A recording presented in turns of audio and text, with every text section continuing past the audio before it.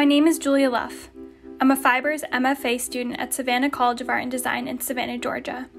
My collection, Lost at Sea, is an exploration of the dimensionality of the human form through texture, fiber, and storytelling. I was inspired to research knitwear throughout history and was drawn to images by photographer Frank Meadow Sutcliffe of the 19th century fishermen from the villages in the north of England. My draping process for each look merged my initial sketches and projected them using the curvature of the body as the canvas. My collection includes dead stock fabrics, natural dyes, and handmade yarns. I collaborated with local artisans and farmers to source my fibers. Whatever yarns I could not find locally, I spun myself using a spinning wheel. I utilized the technique of short row shaping on my knitting machine to create this flutter top. When the pattern is laid out, it creates a full circle.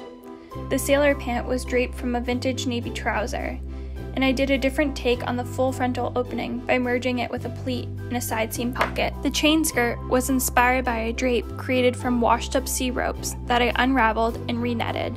The chain skirt has small charms upcycled from vintage jewelry that had fallen apart.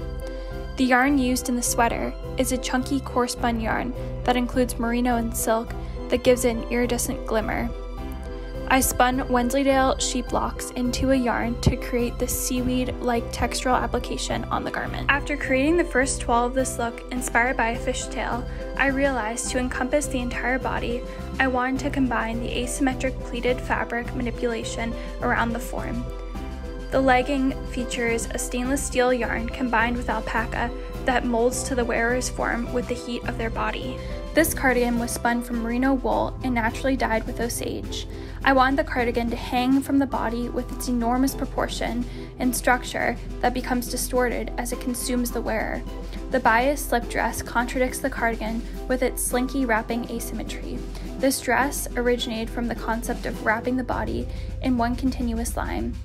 The suspended sweater was crafted from merino spun wool that was dip dyed to create gradation and color of the final garment. In this piece, I hand knit button plackets up the sleeve, allowing the wearer to open them and have functionality. This jumpsuit sleeve was inspired by a small drape I did. The pattern of the sleeve is formed from an elongated rectangle that is gathered at the armhole.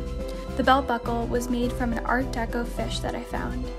Throughout this collection, I examined the connection between materiality and using the female figure as the foundation of my designs.